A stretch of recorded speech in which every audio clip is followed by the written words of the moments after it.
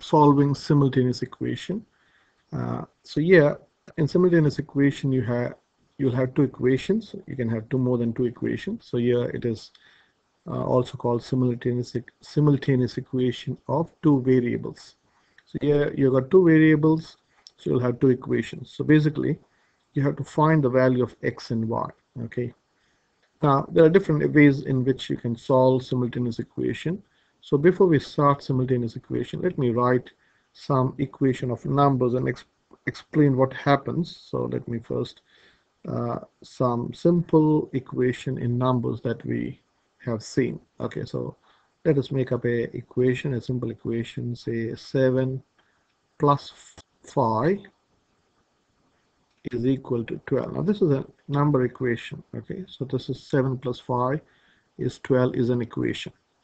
Okay, now what happens if I double all of them? Okay, so I'm going to double, double of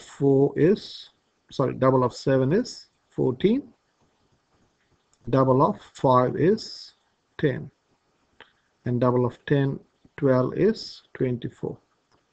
So can I write this as an equation? So well, yes, 14 plus 10 is equal to 24.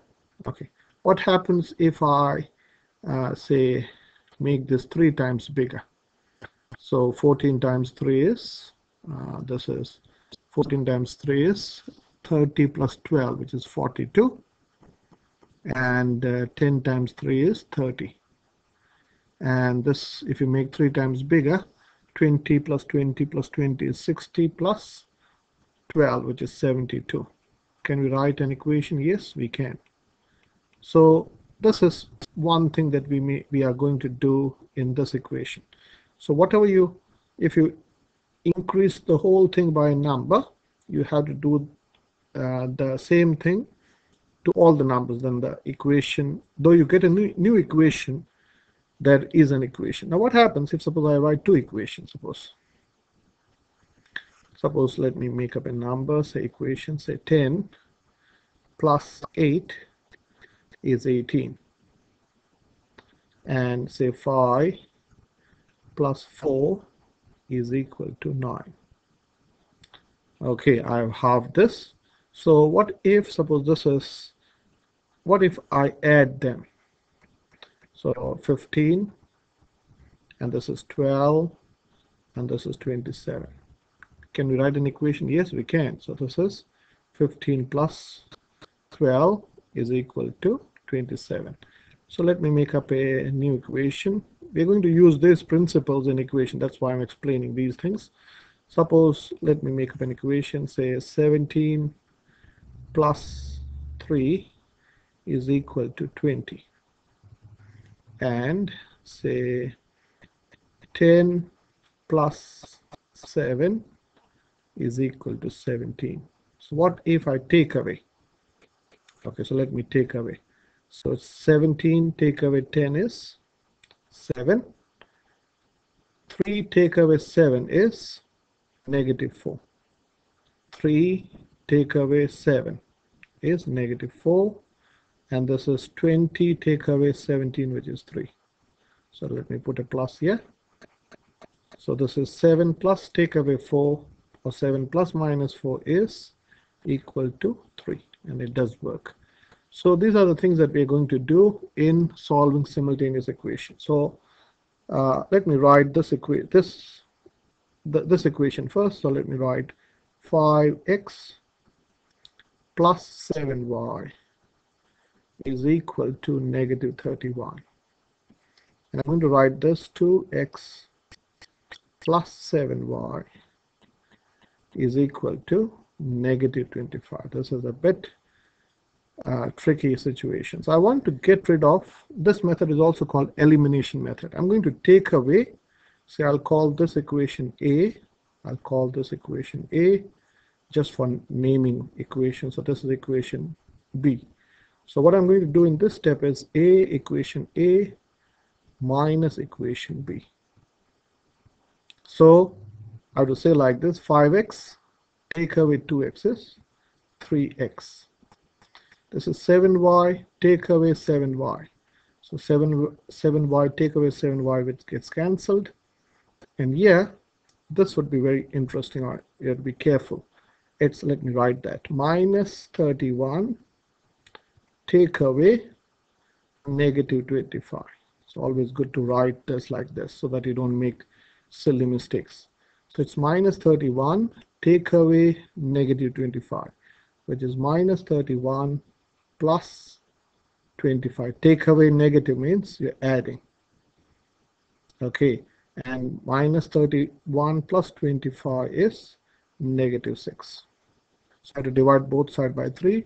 So 3x divided by 3 is equal to negative 6 divided by 3. So x is negative 2. We'll have to confirm this, whether this answer is right. So what I'm going to do is, we've got two equations, equation A and equation B. I can put this back into any of this equation. So I'm going to put this back into this equation, equation A. You can put in equation B if you want, doesn't matter. So in place of x, I'm going to put negative 2. So let me write equation A again. So let me see that. 5x plus 7y is equal to negative 31. So in place of x, I can put negative 2. So that is 5 times negative 2 plus 7y as it is equal to negative 31 is equal to minus 31. So this is 5 times negative 2 is negative 10 plus 7y is equal to negative 31. So what should I do to get rid of this minus 10y? I have to add 10y to both sides. So I have to add 10y to this side. I have to add 10y to this side. Or 10 to this side, sorry. Not 10y. So what happens? This and this gets cancelled. You've got 7y is equal to minus 31 plus 10, which is minus 21. I'm going to divide both sides by 7. So 7y divided by 7 is equal to minus 21 divided by 7. So y is equal to negative 3. So x is 3, x is negative 2. So let me write the answer. So x is negative 2 and y is negative 3. So we need to check the answer by putting this back into this equation. Okay, so x is 2. So let me highlight this if I can. Okay, so let me copy and paste it here. Okay, so it will help me to, oops, copy. It's not working. Yeah, it may work. Paste, yeah. No, I have to remember. Okay, don't worry. So let us put this back into this equation. So we know x is negative 2. What did we get? X is negative 2 and y is negative 3. So 2 times negative 2 is negative 4 plus 7 times negative 3 is negative 21 is negative 25.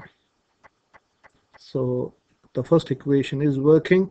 So you can give yourself a smiley face. Now for the second equation, x is negative 2. 5 times negative 2 is negative 10 plus 7 times negative 3 is negative 21, which is equal to negative 31. So we should be really happy. You can give yourself a star.